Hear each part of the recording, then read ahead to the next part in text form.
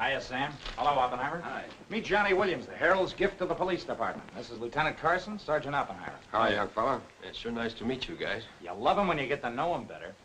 Johnny's fixing to clean up the department. I thought you ought to look him over. Oh, cut it out, eh? The Herald's a good paper, Johnny. That's the best paper in town, Lieutenant. The Herald has ideals. Only the truth is fit to print. I wish I could say as much for that rag of yours, Ames. Thanks, Lieutenant. It's your first day on the police run, Johnny? Yeah.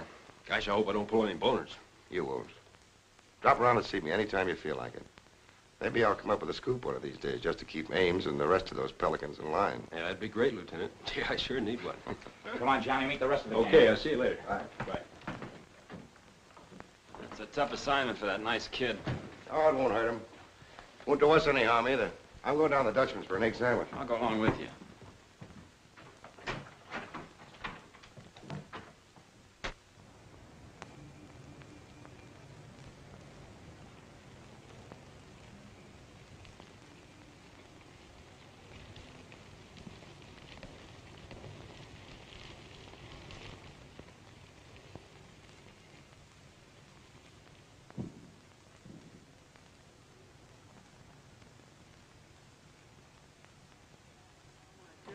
Take all day. Come on, will you? Hurry. Boys, meet Johnny Williams of the Herald. Hi, fellas. Newsboro, Sergeant. Don't get up, gentlemen. What is this, a gag?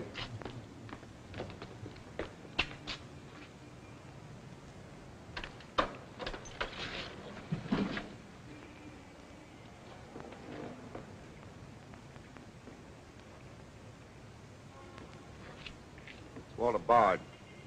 Runs a private detective agency in the Equitable building. Well, they picked a fine spot to dump him.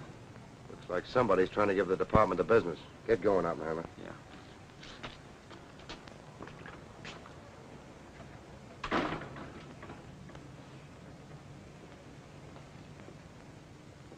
Precious sakes alive. It's Mr. Bard. Do you know anything about this? Not me. Not me. I just sell him flowers.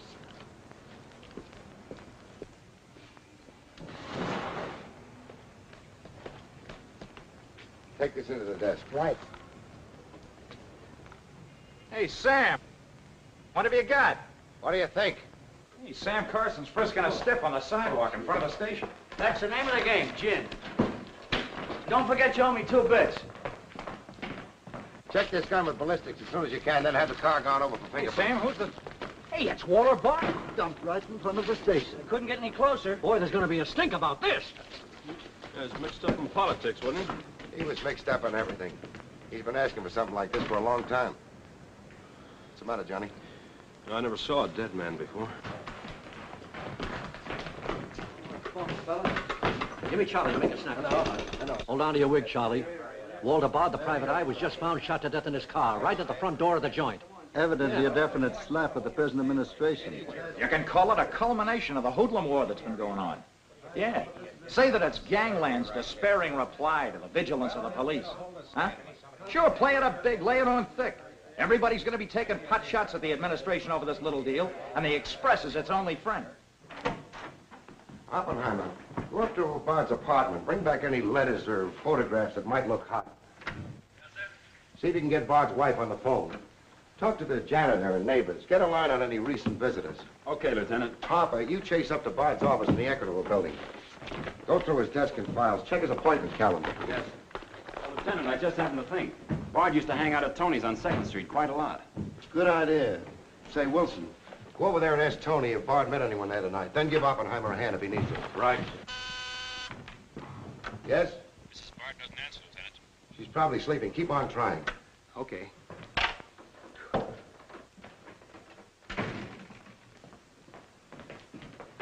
Hey, Dan. Johnny, this is Daniel Boone Wintergreen. He covers police for the Sun. Also has the Poesy Corner on the side. Meet Johnny Williams of the Herald. Pleasure to meet you, my boy. I can see that you'll be a welcome contrast to the riffraff that infests this mortuary. When are you going to get rid of that moth-eaten trophy you got on? Sir, this buffalo coat belonged to my grandfather, Daniel Boone Wintergreen, noted Indian fighter. Nothing would persuade me to part with it, except a temporary shortage of funds. Are you in need of a good overcoat, Mr. Williams? Hey, lay off him, Wintergreen. On a hot day, that coat gets higher than the stockyards in a south wind.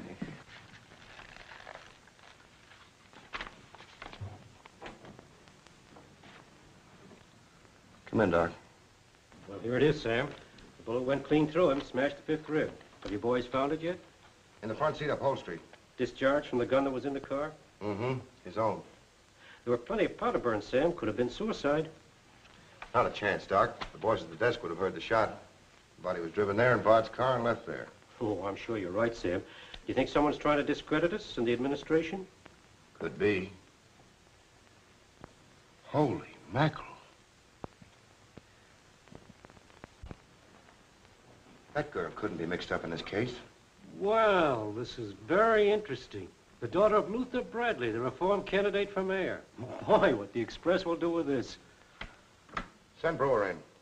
Must be some other Bradley. Somehow, I don't think it is. Why? The famous Calvert Luck, my boy. Brewer, you and Robbins go out to the Luther Bradley house on Carlisle. Ask for Miss Janet Bradley. Tell her you'd appreciate it if she'd come back with you. We want to ask her a few questions. Okay. Handle her carefully. All we want is her cooperation. Stress that, Brewer. Yes? Mrs. Bard still doesn't answer. Keep trying. Express? I want to speak to Mr. Calvert. Very important. It's Dr. Yeager talking. Hello? Yeah, this is Calvert. Oh, hello, Doc. What's on your mind? Walter Bard. Sure, I know him. Well, who shot him? I don't know, but his body was found in his own car right in front of the police station here. That's right, the police station. And get this, Mr. Calvert.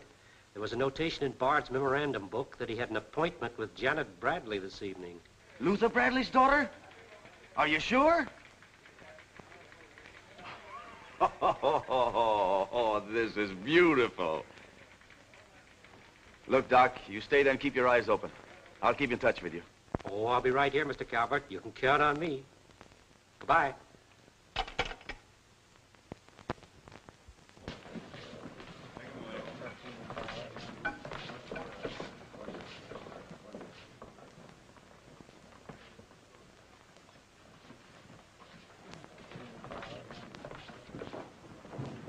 This is Miss Bradley, Lieutenant. Lieutenant Carson. How do you do? Sorry we had to bring you out this hour of the night, Miss Bradley. Sit down, please. What do you know about a man named Walter Bard? You knew him? Knew him? He was murdered this evening. Oh. In his own car, shot. I found him about 11:45 in front of this police station. You did know him? Yes, I knew him. Seen him recently? This evening. I had an appointment with him at his apartment. Were you a friend of his, Miss Bradley? No. Suppose you tell me why you went to see him. I'm sorry, I can't. Private? That's not so good. Is your father still in Washington? Yes, he'll be back on Monday in time for the election. This murder could prove very embarrassing for your father, Miss Bradley. Dead body on your doorstep could prove very embarrassing for the department, too, Lieutenant Carson. Maybe. Do you mind very much if we take your fingerprints? Is that necessary? Well, it's a routine we follow, but of course if you'd rather not. Very well. Thank you. This way, please. Now the right hand. That's fine. You can wipe off your hands with this. Oh, thank you. My photograph next, Lieutenant? Sittings by appointment only. That's all there is to it.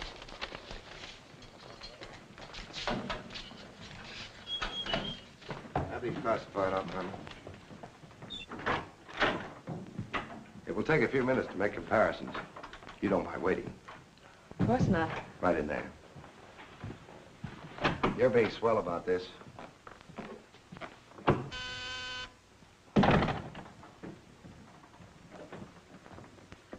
Yes? Max Calvert to see you, Lieutenant. Send him in. Thanks, Sam. I just thought I'd drop in and say hello. I figured you'd be around. Well, I don't wonder you're sore, Sam. Someone giving the police department the business, huh? The administration, too. The administration's your problem. Oh, no, that's not the attitude to take, Sam.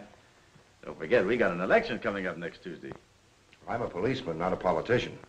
I know, but a politician sometimes could do an awful lot for a policeman, Sam. I understand you got the Bradley girl down here.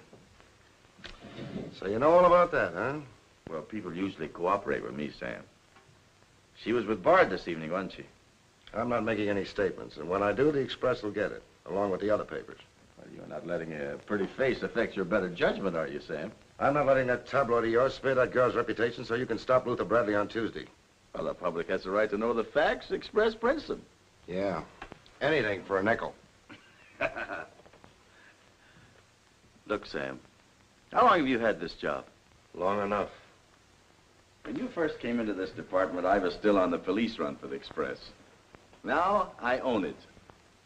While we're looking around, look at Mike Shea there. Now, Mike was your type of cop here. He never played ball. So what did it get him? A load of lead in the belly. Ah, you ought to be smart, Sam. Look, is Bradley anything to you? No. Well, Jordan's on his way out. How'd you like to be chief? I'd like it. You know that, Calvert. Could be arranged. How? Well, if this Bradley girl were booked, it might please some very important people very much. And they might be willing to do a lot for you. There isn't a particle of evidence against her. Well, no one would criticize you if you'd book her anyway. Not suspicion or material witness, anything you like. Until after the election. Then let her go. She'd be all right. Do that and you'd have a grand jury investigation right in your lap. Oh, Sam, now don't look at it that way. Why, a week after the election, the whole thing will be completely forgotten. Think it over. Don't forget, Sam, it always pays to cooperate. Always pays.